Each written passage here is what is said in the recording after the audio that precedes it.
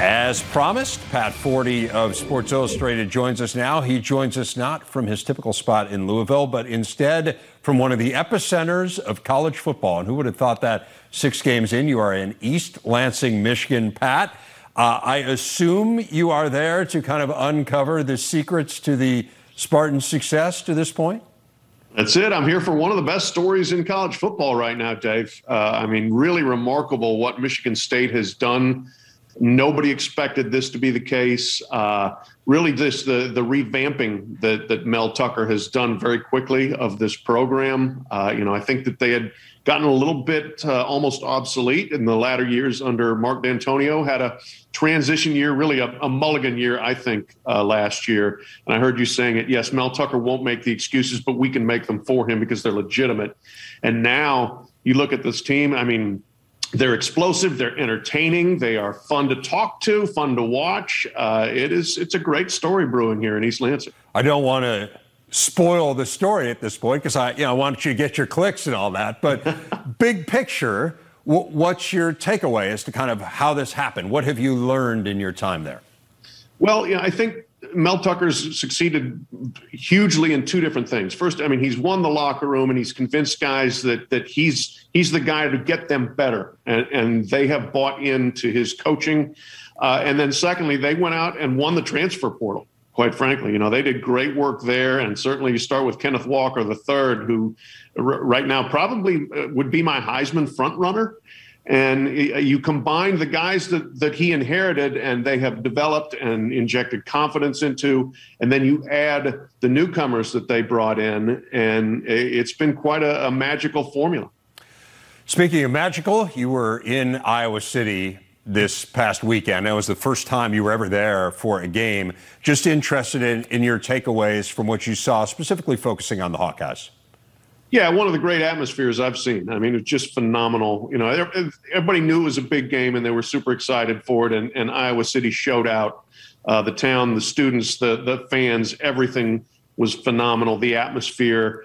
And they won in such classic Kirk Ferentz style, that it was just a perfect Iowa day, I thought. The only thing that wasn't maybe typical was just the fact that it was really warm. But if it had been 38 degrees and cloudy, it would have been perfect. But anyway, it was field position. The punting game was flawless. The defense, the takeaways that you guys talked about, and the secondary. And we did talk to some of the players, and they do work hard on things like keeping eyes on the quarterback all the time so that they can read him and know where the ball is going, and that helps your interception rate.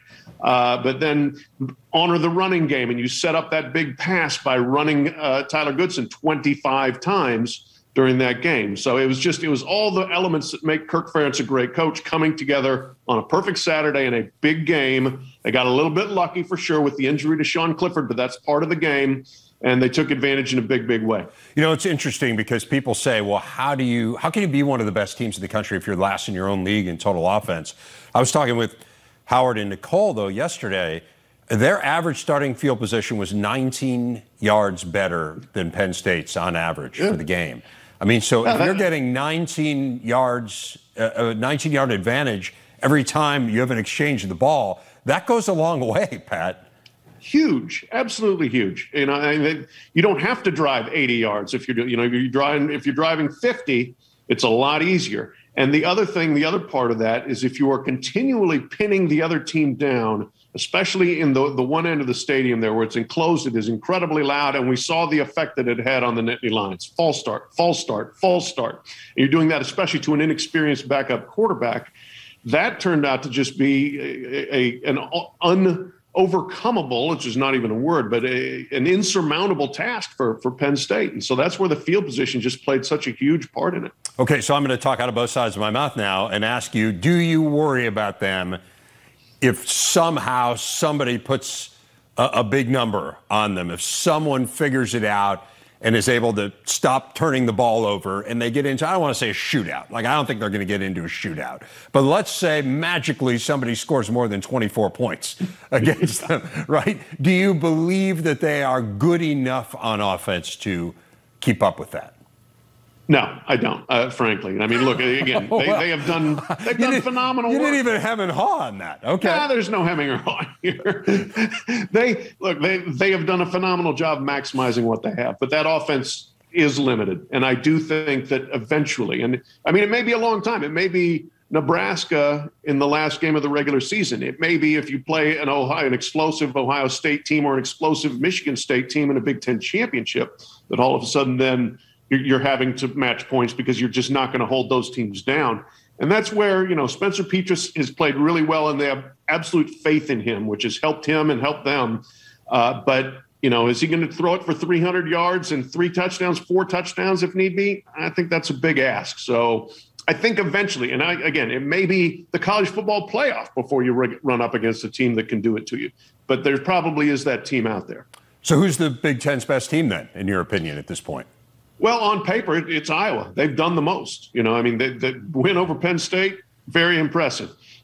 Big wins over Iowa State, over Maryland, over Indiana. They have done everything you can do to this point. So I put them at the top. And then I guess I would say Michigan slightly over Michigan State in terms of resume to this point. But that's real close between those two. I give them credit for winning at Nebraska, whereas the Nebraska-Michigan State game was in East Lansing here. But those two are very close, 2 and 3 in the Big Ten at this point. And then you've got Ohio State looming there, I think, just waiting it looks like they're hitting their stride, and they're waiting for the chance to play some of these big opponents. I always love to get your national perspective when we when we talk to you, I should say, each week. And it's tough to ignore Alabama losing this week, tough to ignore Red River. What were your biggest takeaways absent of the Big Ten? Yeah, I mean, obviously, an Alabama loss is huge, huge news, and especially in a spot that nobody thought was going to happen, given how Texas A&M had looked earlier in the season. And I think it's a big warning sign for Alabama. They played 2 games on the road and barely won one, lost the other. In neither game did their defense play well at all. And on paper, that was going to be the best part of that team coming into the season. So Nick Saban has some work to do defensively there. And the SEC West is still going to give them some tough opponents. And then if they're lucky enough to get to an SEC championship game, right now Georgia looks much better than they do. So that jumped out. The Red River game every year is bonkers. It's unbelievable. It is a shootout that goes crazy with weird things happening, and it goes down to the wire. I think this is 8 of the last 9 that have been a single-score games. So that was a lot of fun to see. And I put Oklahoma in a category where I can't believe they're still winning, but they are. They're undefeated, even though they have really not played very well yet this year. That is for sure. It is a rivalry game that always delivers. We're going to talk a little bit about some rivalries with you coming up a little bit later in the show, so hang tight. Pat Forde in East Lansing. The Rutgers Scarlet Knights are the only undefeated team in conference play in Big Ten women's soccer, sporting a perfect 6-0 mark heading into their next match Thursday against Maryland. Rutgers ranked 8th in the nation in the latest coaches poll. That is the highest of any Big Ten team. They are led by the only 3-time All-American in school history, forward Amirah Ali, who joins us now. She is today's big interview. Amirah, let's start with this. This team started off really great, and then you hit a rough patch. You lost to Princeton and Georgetown. Since then, you've rolled off 7 straight wins. What has clicked here with Rutgers soccer during that winning streak? I think it's just how we compete together, how we work together on the field, just our bond on and off the field. I think that really just translates to our success on the field. We had goals for ourselves, and I think that we did fall down a little bit with Princeton and Georgetown, but we knew what we had to do to get back on that track, to get back to where we wanted and for our goals, to reach our goals. Now, because you played in the spring last year due to COVID, this is basically your second season in a span of 4 or 5 months. How challenging was that to kind of ramp up right away without the normal time that you would have in between? Yes, it was definitely a little rough. I know a couple of us had injuries at the end of that last spring season, and it was a little less time to get ready for this one to prepare, but we just focused on getting healthy and getting back on the field, and I feel like it was just the perfect amount of time. We're still in shape from our last season. We're still keeping the ball rolling from our last season, and I think that, even if it was a shorter turnaround, I feel like we were still prepared for the season coming up, this season that we're in right now. Now, this is your 5th season playing, so obviously you opted to use that COVID year and come back. Rutgers has been to 9 straight NCAA tournaments, so this is a powerhouse program, as most people who follow Big Ten soccer are well aware. But during your time, you haven't really made a deep NCAA tournament run. How big an incentive was that for you and a motivating factor in terms of when you weighed whether or not to come back? Oh, it was a huge part of my decision, and I feel like we definitely have the talent this year, and I can really see that happening this year, going far. And I didn't want to leave here until we did that, so I definitely had a lot to do with my decision. How do you feel like it's coming together with this team? Is this a group you can see making that progress? This is definitely a team I can see making it and reaching that goal that we have. We're very dedicated on and off the field. We play for each other. We play for something bigger than ourselves, and with that Rutgers pride. So I can definitely see this team being that. Amirah, interesting to me, I mentioned all your accolades, and you have really been the headliner for this team through the years. Now Frankie Tagliaferri transferred in from Penn State, and so you have shared some of those headlines with her. What has that been like for you? Honestly, it's so amazing. I've grown up with her, played against her at so many different stages in my life, and just being able to finally play with her was just honestly the best thing that could have happened for our team, and I'm just happy she made the decision to come here because she's such an amazing player, and she makes us better on the field. So definitely such a huge thing, and I really love that she's here with us. What role did you play in convincing her that Rutgers was the right place for her? I actually haven't talked to her about it. I found out through our coaches that she was coming, and I just feel like after that, though, I was texting her and, excited to play with her, and I'm just glad that she's here. I mentioned you are the first ever 3-time All-American in Rutgers history, which is amazing in and of itself. I think it's even more amazing when you consider Carli Lloyd played at Rutgers. So, it's not like Rutgers hasn't had good players. Carli Lloyd is one of the most instrumental players in the history of the U.S. women's national team. What does it mean to you to have that distinction, despite the fact that one of the all-time greats played at your school? It's such an honor.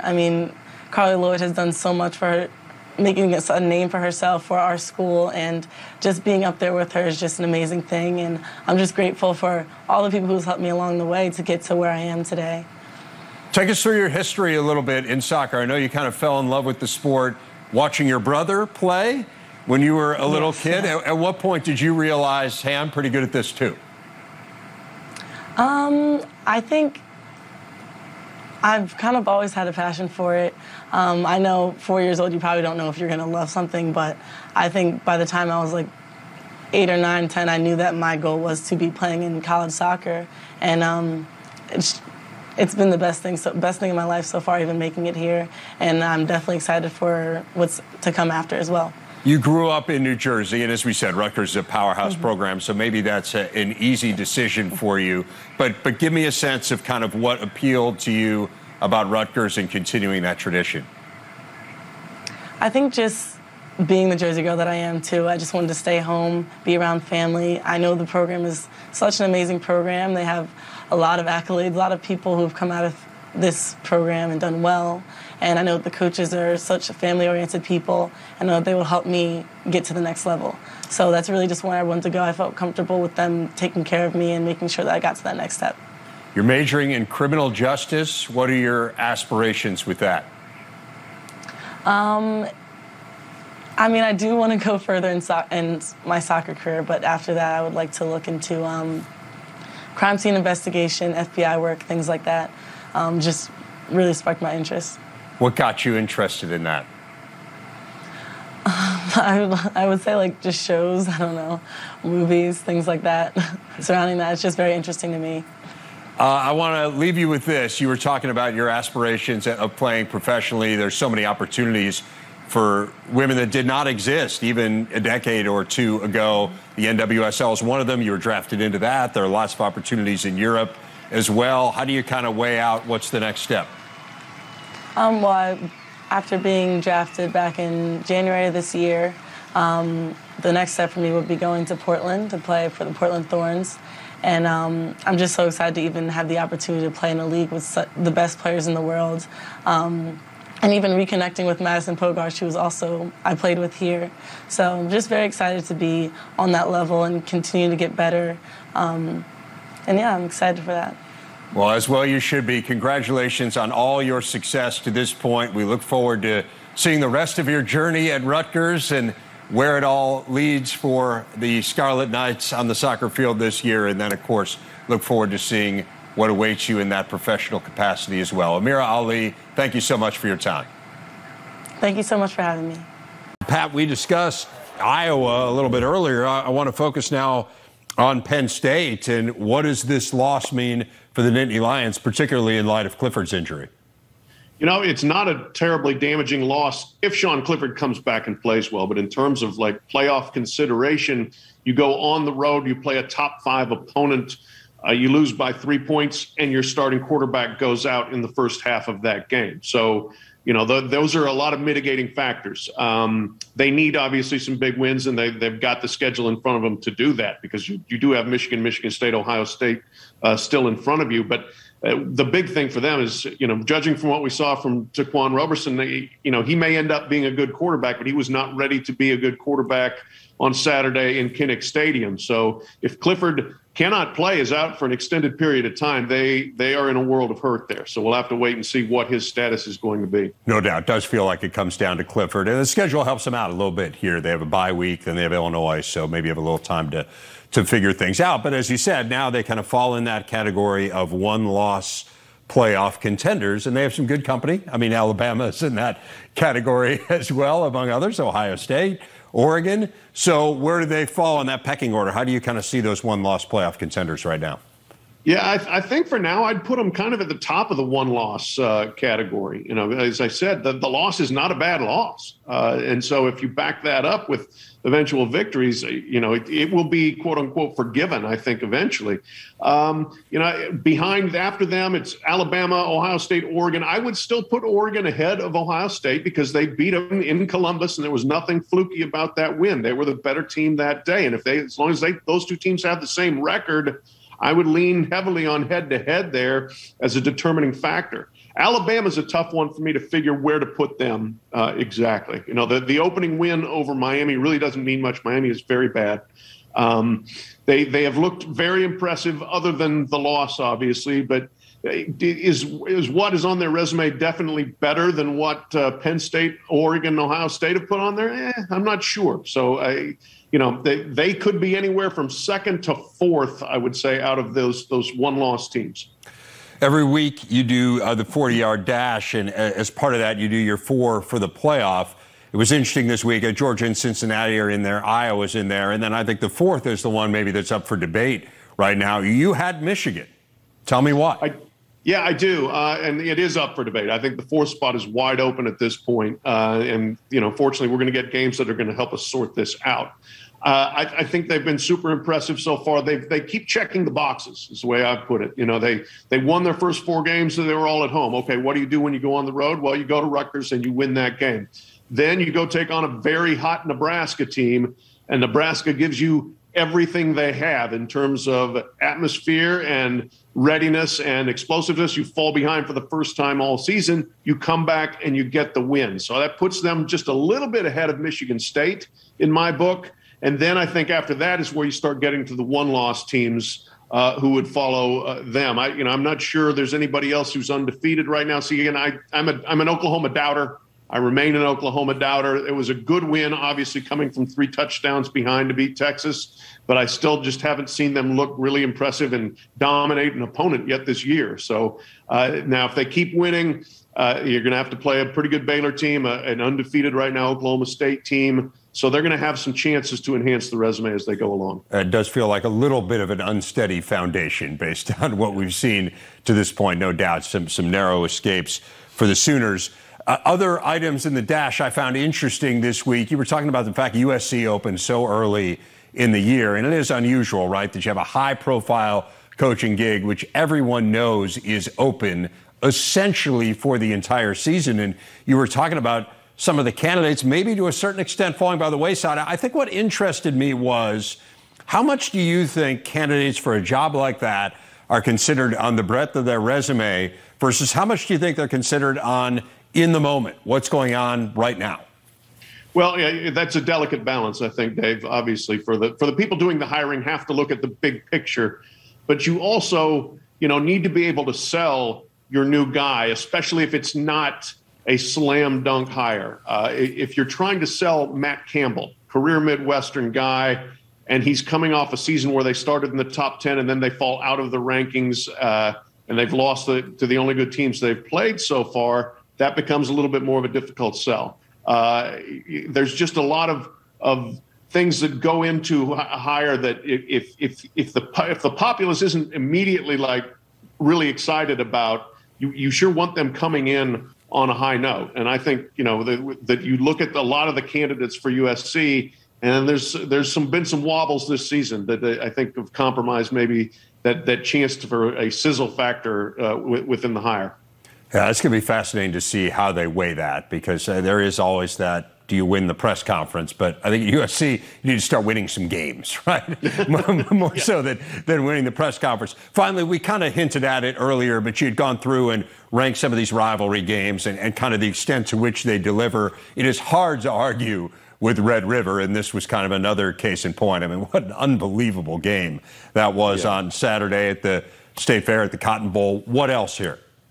Well, I think, the Red River stands out in terms of closeness, competitiveness. Army-Navy has been phenomenal. The average margin of victory is 9.9 points in the last decade. I took the last 10 matchups in all these rivalries, which is super close. The only one that's lower is Red River, although Oak and Bucket, I just went and actually did the numbers on that. Indiana Purdue, 9.6 points there. But Army-Navy has delivered time and again.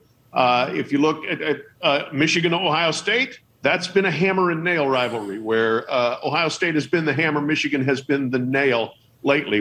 Ohio State's won 9 out of 10, average margin 15 points there. Iron Bowl has not been very close. Alabama and Auburn, that's a 20-point margin, and that's what Nick Saban does to rivalries. He kills them, basically. He did the same with Alabama-Tennessee. If you look at within the Big Ten, Wisconsin, Minnesota, the Paul Bunyan Axe game, hammer and nail. That's Wisconsin winning 9 out of 10 there. Floyd of Rosedale has been pretty good. Iowa's certainly won more than Minnesota, 8 out of the last 10, but the games have been relatively close. Michigan State, pretty close games. Michigan State's won 6 of the last 10. Michigan's won 4. So that's some of your rivalries just in terms of how competitive are they, how exciting are they to watch. Well, there have been some compelling moments in Michigan State. And you say Auburn, Alabama, hammer and nail, but man, the time that the nail got its revenge was really something, wasn't it? I was there for that kick 6 game, and I will never That was forget. pretty good. Yeah, that was pretty good. Pat Forde, we'll talk to you next week. Enjoy the rest of your stay in East Lansing, my friend. Thanks, Dave. We mentioned midseason, time to hand out some awards. Are these the Wannstedt? Do we want to brand these the Wannstedt? Well, is it premature for that? Let's see how they end up at the end of the year. Maybe we'll come back to this segment, okay, and replay this if it works. Your midseason team of the year? Ohio State. I mean, really? Yeah, just because I really believe, and it's for another discussion, that they've got that defense squared away. It's night and day, yards, sacks, turnovers, everything. And offensively right now, you're leading the country in yards and in the top 10 in points. So Ohio State. Wow. Yep. They've lost a game. I mean, Iowa, Michigan State said they're undefeated. They'll have something to say. Wasn't the offense. When defense, I think, is catching up. Best defensive player in the Big Ten to this point? Aiden Hutchinson. I'm going to go. And you know what? This was a tough one for me. I mean, because every team from Michigan State to Maryland to Iowa's got 4 or 5. But I like, Michigan's defense is playing better. They're not blitzing where there's 6 guys coming. So a defensive lineman now, when you're rushing 4 a lot more, which they're doing, now you're going to have to legitimately beat some blocks. And this guy's just not leading the Big Ten in sacks. I mean, he's a high-energy, productive player, and he's the leader of that defense. He's fabulous all over the field. What about best offensive player? Got to go with Kenneth Walker III. He's obviously one of the favorites, front runners for the Heisman, at the top of the list for yards in the country, not just in the Big Ten, and for number of carries. So this guy's not ripping off. Last week, what do you have? Almost 30 carries last week. You know what I mean? So he's getting the football a lot. And to me, that separates the guys that are, get 10 carries and hit the home run guys. He's a every down back. Well, he certainly hit the one home run last week, but even if he hadn't hit the home run, he still would have had 120 rushing yards. Exactly, right? exactly. Yeah, he is phenomenal. Best coaching job to this point. I'm going to stay with the Big Green, Michigan State. I'm going to go with Mel Tucker, and I look at this team, preseason polls, I was looking at it, and there was a lot of these national polls that had Michigan State as one of the worst teams in the entire country. I mean, like bottom 10, had no respect for Michigan State, no respect for their coaches, their players. And when you look at what he's done and his staff has done, developing, Peyton Thorne, the quarterback, besides Walker, and you look at the defense making plays and winning games on special teams, that's coaching football. Yeah, has done an absolutely amazing job. I don't know if I would have picked them last night. I'll make predictions, but I certainly wanted to pick them to be anywhere near where they are, and I think very few people would have. It has been remarkable. Can't wait to follow it in the second half. We'll hand out the awards at the end of the year, I'm keeping this. I want to see if this is true.